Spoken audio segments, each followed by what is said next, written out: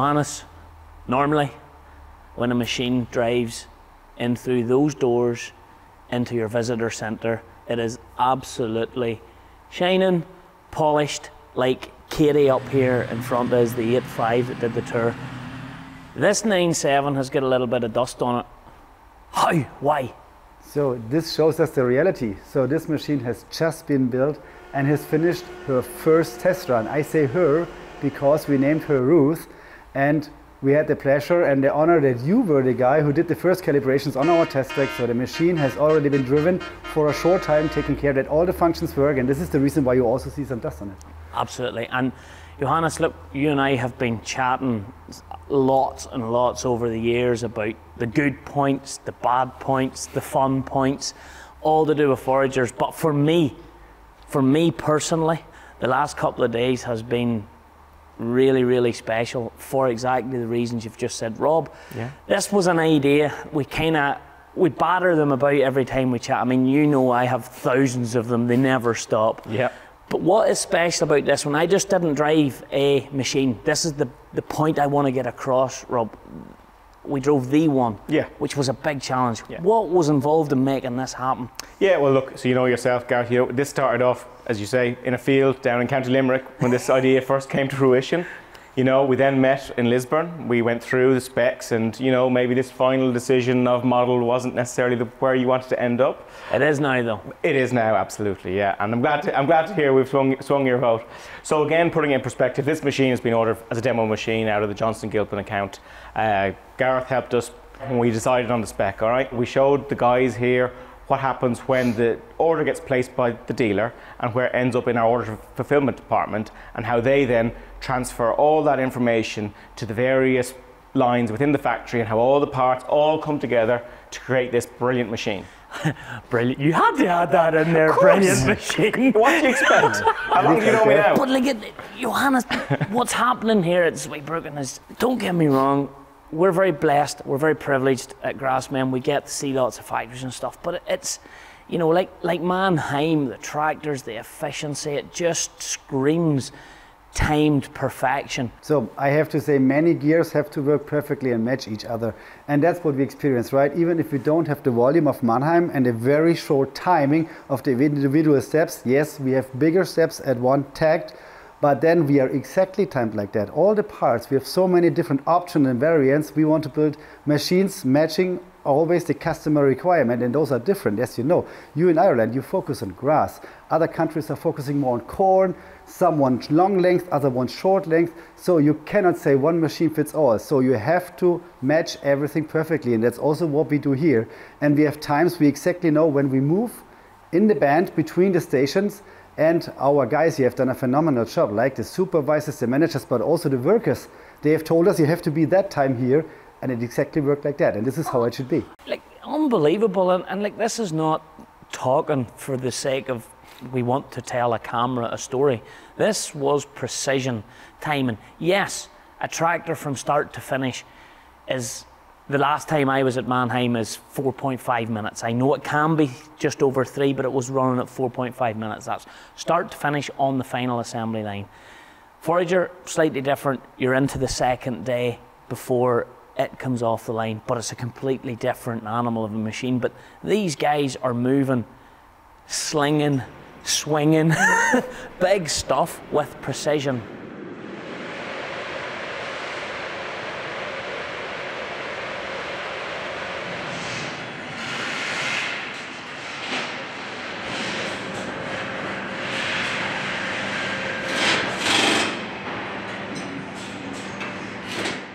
The 30-hour header, Johannes, we have been preaching, screaming, shouting for years we needed a better, stronger, bigger head.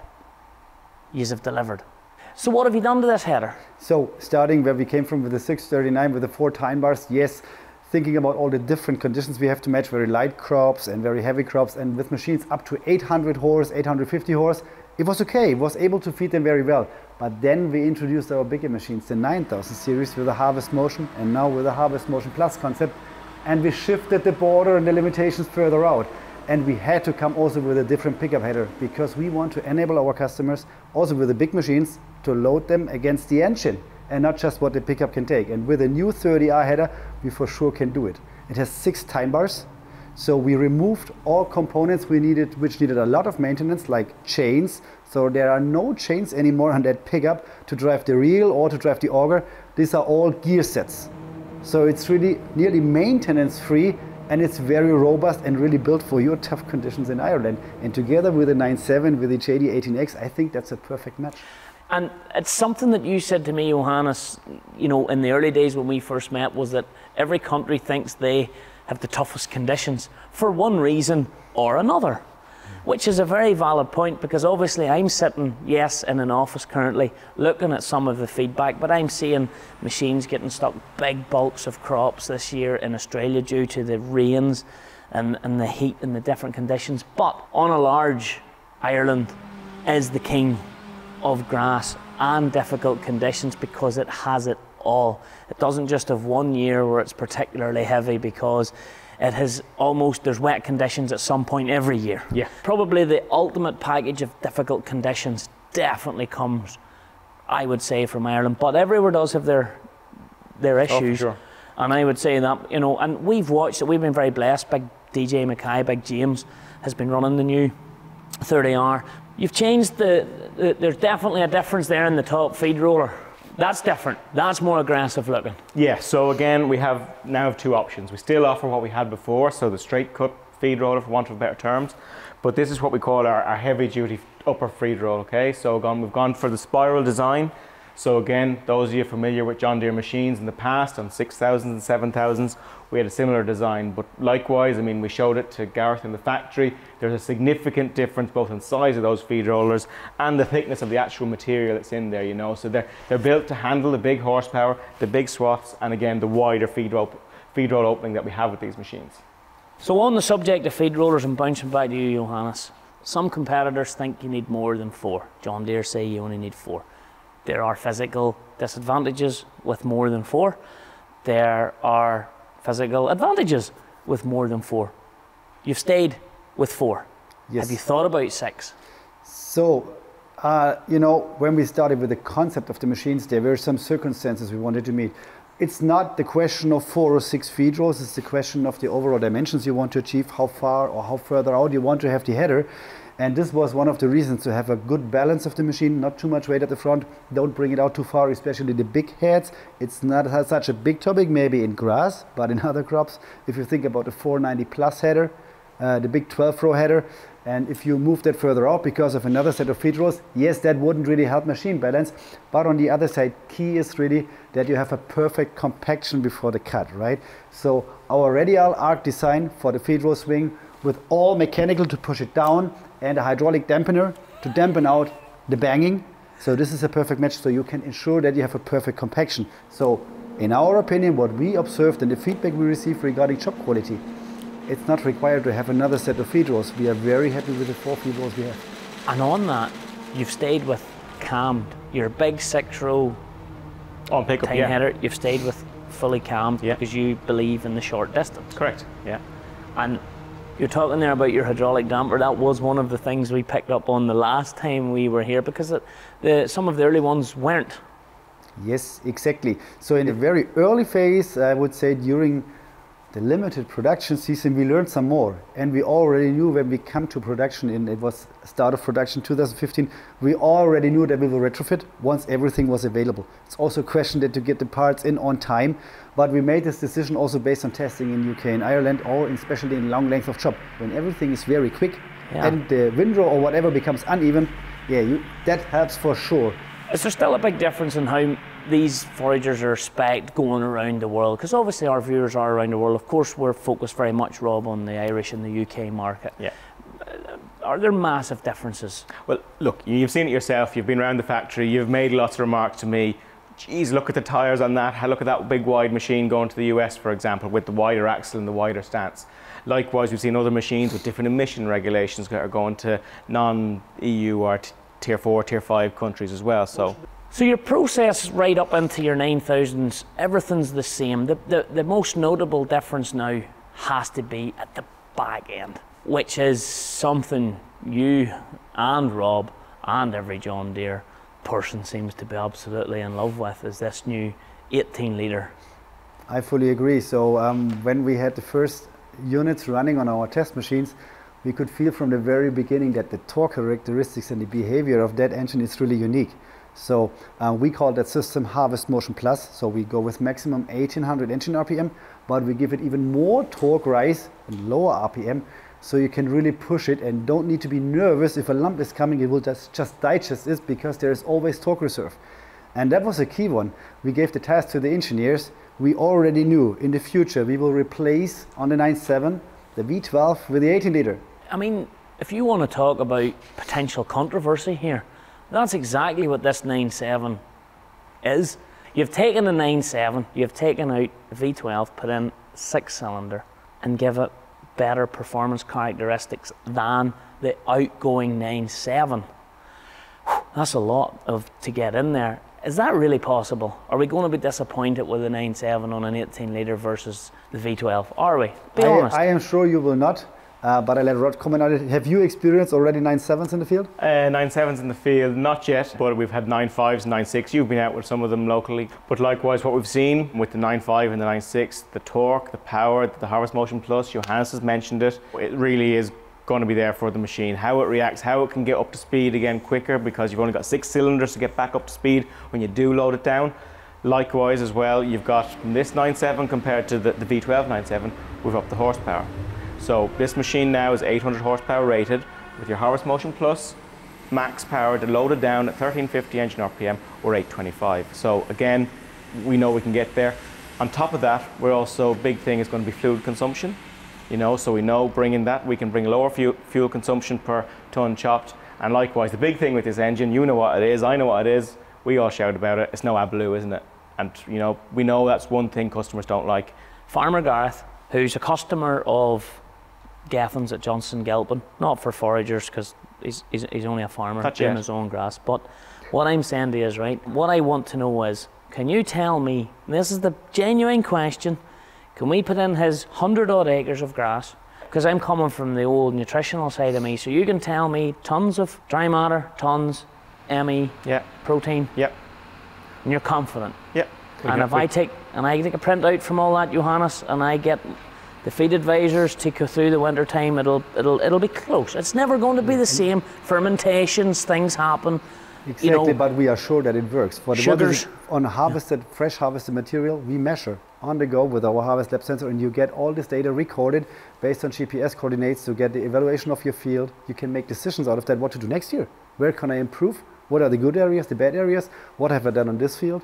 Have I fertilized more slurry, whatever, you know? Those things can be taken into account to drive further decisions, and yes, we are confident it works very well. Without costing too much time and effort, it's going to take a little bit of effort to set these things up. You think we could do that, Rob? You would come out, you could spend a bit of a day, we put in the silage at HQ, and you will give me these printouts that I'm looking for. Providing we can make it work and the weather and everything like that, no problem. That's always an issue, but I think we can. All we can do is try, but yeah. And we'll have to do that for another very special reason. A certain young lady will want to drive this machine. Well, I guess so, yeah. And that's where Ruth works. So if you don't do that, you'll break her heart. Do you want Ruth's broken heart in your conscience? We've already made her day, you know. But you know, that was an absolute magical moment to be stood there just when the cab swung round and it came into view, and to see Ruth's reaction when that all happened. It would make anybody happy, and it's a very, very special thing. So, you know, thanks very much for that. Delighted that you've took us around. Let us see the particular machine at its different stages. Also with an overview in all of the factory, to look at the combines as well. It's pretty cool what's going on there too. I know I'm not a massive combine guy, but I think that's pretty cool. I love to see that we've now got foot stirrups just poking out of the cab. That's a big important thing. James Mackay, well done for pushing on with that one. And I'm sure there are modifications and changes coming, Johannes, in the future, because there has to be, there always has to be. Yes, and we will never stop. And as you have pointed out in the beginning, this upper front feed roll, this has been delivered also based on requirements and customer requirements. Customers told us, especially my friends from Ireland and UK, they have told me we need that again. We have good experience with that in the past, and we listened and we did. And also we look to, hey, what do we need in the future? So Of course, the forage harvester world is quite an emotional thing as well. We always want more horsepower. As you already said, you wanted to have a 9.9, but we think the 9.7 is also a very good one. The key at the end is also, yes, we need the right horsepower for our customers, we need the right efficiency, and we need a thing the operator wants to drive. And those are the things we, of course, look to and will work on for the future. And you can be excited what's coming in the future. So the John Deere Forager range starts where?